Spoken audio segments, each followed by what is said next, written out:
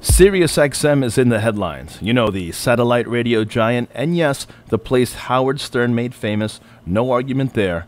Sirius XM announced that it has acquired internet radio giant Pandora in a $3.5 billion all-stock deal that will bring both companies together into one massive audio entertainment firm.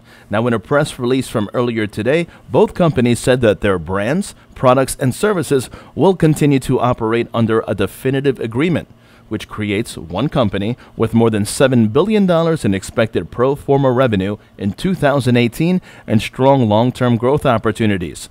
SiriusXM, whose expertise is in subscription radios in cars, will benefit from Pandora's home and mobile-based music service. Now, SiriusXM has about 36 million North American subscribers.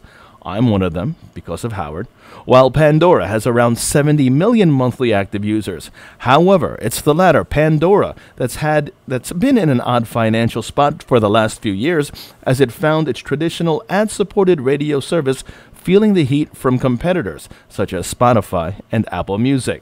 Now, hopefully the acquisition will work out for both companies, and in the end, there's only one real question here. First, there was Sirius. It beat and acquired XM, became Sirius XM.